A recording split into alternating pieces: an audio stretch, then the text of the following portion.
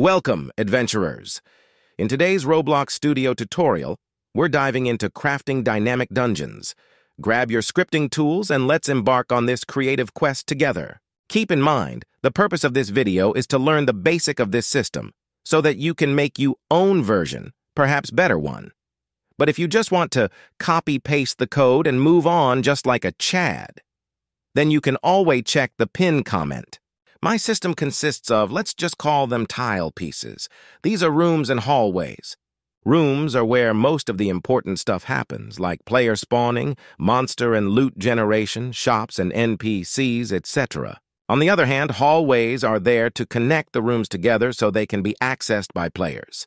There are 7 different variants of rooms based on entrance points, and there are 5 different hallways. All of those tiles should occupy the same amount of space, like in my case, which is 8x8 according to the X and Z axes.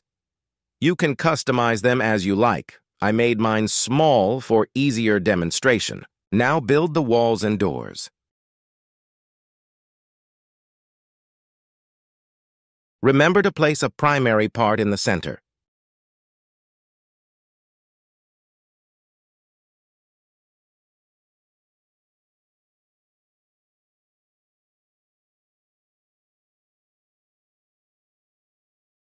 Now create the hallway, ensuring that the doors of the rooms and the doors of the hallways are identical so that there won't be any misalignment when placing them side by side.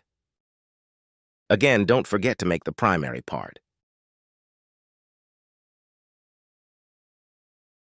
After completing the room and hallways, we'll need to position a part at the door. This part will aid in determining the direction for placing the next tile piece. I've made this part the same size as the door and named it waypoints. The number of waypoint parts is 1 less than the number of doors. For instance, if a room has 4 doorways, I'll place 3 waypoints. The rationale behind this is that the door without a waypoint part will face the previous tile, where there's no need to place another tile piece. However, the starter room is an exception. Even though it has only 1 doorway, it still requires 1 waypoint. This is because the generation will commence from the starter room, and without a waypoint, the generation process will fail. I'll provide a more detailed explanation in the video. To ensure the waypoints face outward and not inward, select all the waypoint parts.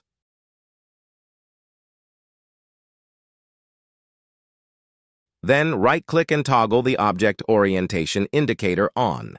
This will display which way the part is facing. Rotate any parts that are facing the wrong way. Additionally, it's important to ensure that the primary part of every tile piece faces the door that doesn't have any waypoints. Otherwise, this might cause misplacement and errors in dungeon generation. The thrilling part comes next, scripting. But before diving into that, let's break it down into steps for an easier journey. First, the magic starts with generating the starting room. Then, utilizing the waypoints, it calculates the next square and strategically spawns a part to check its occupancy. If it's vacant, the system randomly picks a new tile piece from the asset folder stored in the replicated storage, which houses all the rooms and hallways. Here's the twist. I designed it to prevent 2 rooms' doors from being adjacent to ensure there's always a hallway in between. So, whenever a waypoint from a room triggers the random tile piece generation, it's programmed to choose hallways, ensuring a consistent flow in the dungeon layout. It repeats with every single waypoint, persisting until a certain number of rooms have been successfully generated. If the space is occupied, the waypoint cleverly transforms itself into a wall, acting as a dead end in the layout. I deliberately excluded the starting room from being chosen randomly to prevent such scenarios. Although you could code to avoid this situation, I prefer not to include them in my dungeon layout.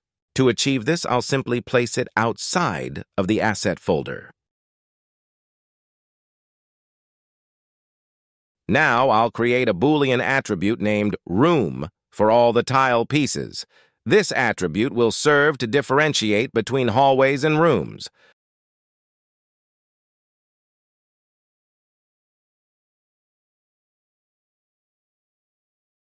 I'll set it to true for the room tile pieces and false for the hallway tile pieces.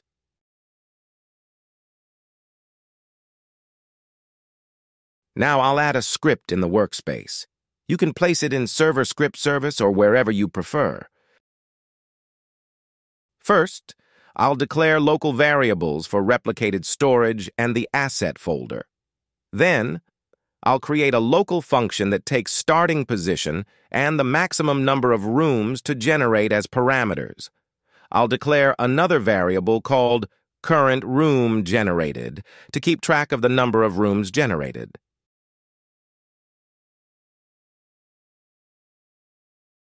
Afterward, we'll clone the starter room from the replicated storage and position it inside a folder named Dungeon within the workspace. Then we'll convert the starting position into a C frame and update the starting room's primary part using a built-in function called setPrimaryPartCFrame. Finally, we'll increment the room number by 1. Next, we'll create another function within the main function. It will take a room or hallway as a parameter. It will iterate through all the children of the model to locate the waypoints. Upon finding one, it will calculate the next tile's position by moving 4.25 studs in the facing direction from the waypoint part's position. You might be wondering, where did the 4.25 came from? To get this number, here's the trick.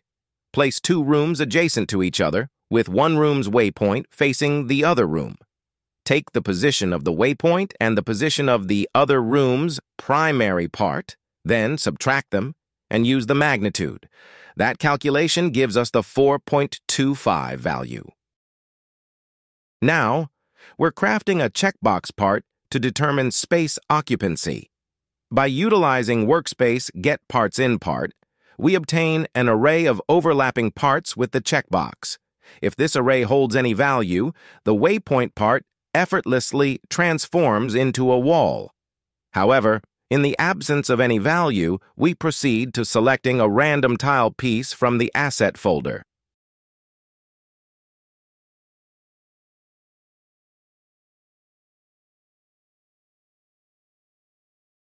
Upon this selection, we set the new tile piece's primary part to face the waypoint part.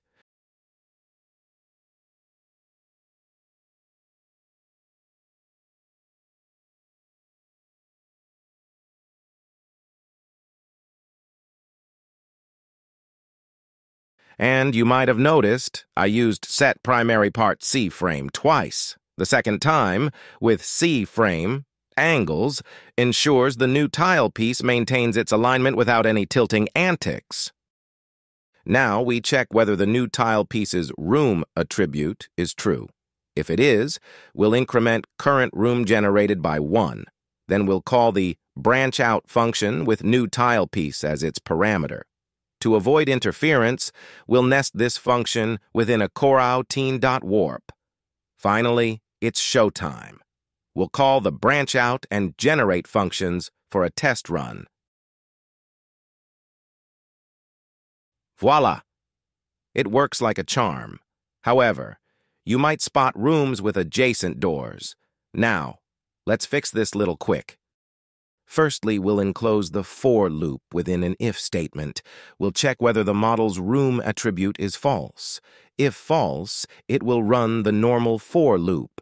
However, if it's true, then we'll copy-paste the loop and modify it to generate hallways exclusively. To achieve this, we'll create an array containing all possible hallway types. Then we'll adjust the random tile piece selection to pick from this array instead of the asset folder.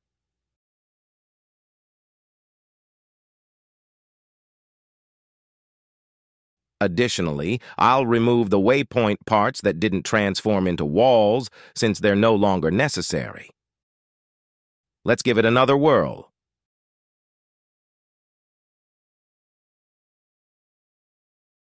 Voila!